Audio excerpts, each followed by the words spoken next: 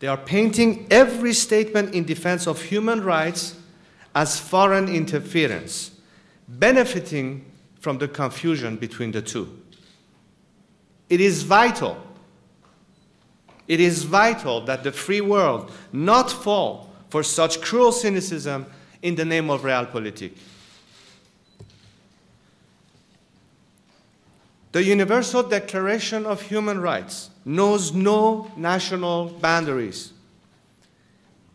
Its defense is not only a matter of ethics, but a mutual obligation of all governments who are its signatories. It is also in their interest.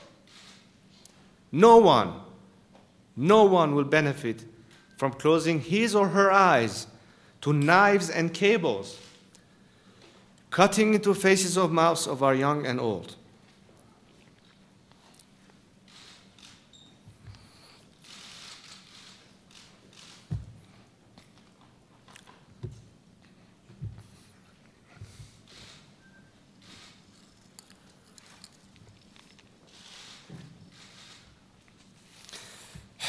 Or from bullets piercing our beloved Neda,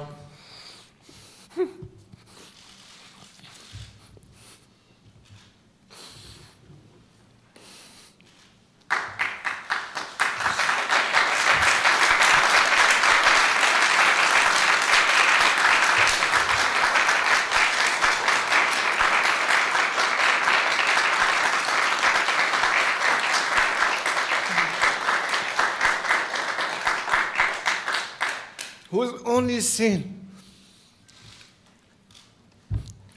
was the quest for freedom. No one but tyrants and their thugs.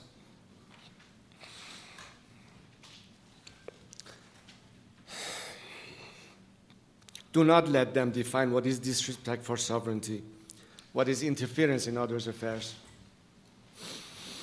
Ladies and gentlemen, a movement was born on the 22nd of Khordad in my calendar, the 12th of June in yours. It is not Islamic or anti-Islamic. It is not for capitalism or socialism, nor any other ideology or specific form of government.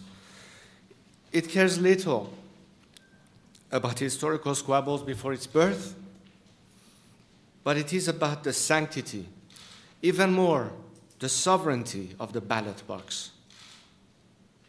It may not succeed immediately. It may have ebbs and flows, but let me assure you, it will not die, because we will not let it die.